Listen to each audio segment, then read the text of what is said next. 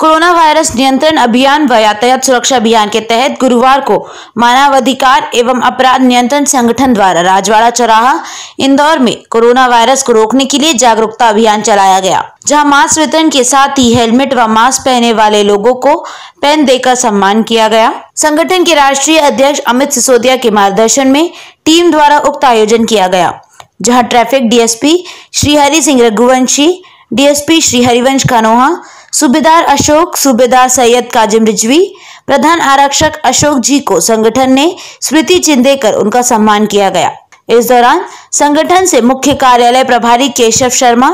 इंदौर महिला सेल जिला अध्यक्ष ऋतु छाबड़ा, जिला उपाध्यक्ष मनीष गुप्ता, जोन अध्यक्ष विजय वलेचा, पश्चिम जोन अध्यक्ष दीपाश जोशी,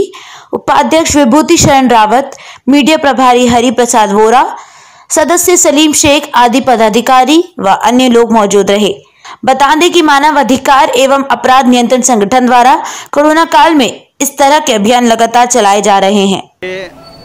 जागरूकता अभियान चलाया जा रहा है, जिसको कि हमने पहले महू नाके पे किया था और आज हम राजवाड़ा पर डीएसपी साहब के साथ समक्ष ये जिन्होंने हेलमेट पहना है उनको हम पेन देकर सम्मान कर रहे हैं एवं मास्क वितरण कर रहे हैं, जिससे लोगों के अंदर जागरूकता आए एवं कोरोना के विरुद्ध लड़ाई लड़ने में सभी लोग सहायता कर पाएँ।